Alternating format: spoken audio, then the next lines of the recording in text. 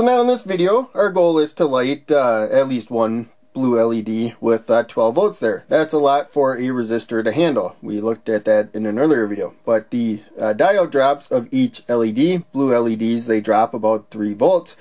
They add up when you stack them in series, like this. So when it comes to the current setting resistor, we'll drop 3, 6, 9 volts out of that 12. So we'll have 3 left for the resistor. Blue LEDs get pretty bright at low current, so we'll just take a 1000 ohm resistor right here. It's only going to have 3 volts across it, won't get hot at all, and 3 milliamps of current will flow through the circuit. That's a battery symbol, by the way, but you don't have to use the battery.